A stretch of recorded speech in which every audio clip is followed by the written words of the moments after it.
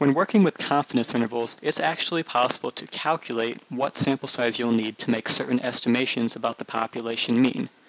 So first of all, remember that confidence intervals are just a point estimate plus or minus a margin of error.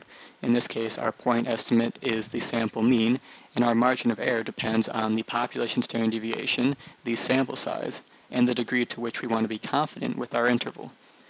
So we can calculate what sample size we will need in order to have a certain margin of error that we specify.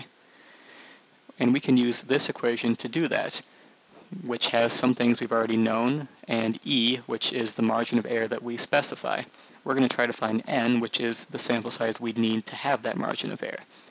So, for example, on the verbal section of the SAT, the standard deviation is known to be 100.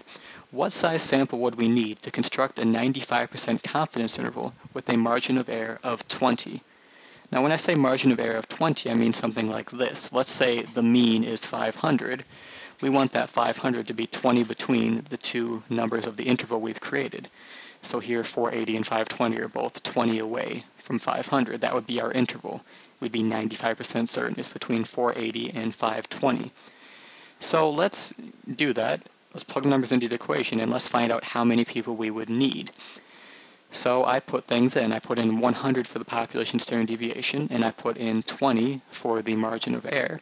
And for z, alpha divided by 2, I put in 1.96. I put in 1.96 because we're calculating a 95% interval here. So if you're unfamiliar with why I put in 1.96, you can look at my last lecture, and you can also look at one of my lectures on z-scores, and that explains why I got that and how I got that value. So when I put everything in, I found an n of 96.04, and we're going to round that up to 97 because 0.04 people doesn't make any sense. So we can say that a sample size of 97 is needed to create a 95% confidence interval with a margin of error of 20. And that's how you calculate what size you would need to create a confidence interval with a certain margin of error.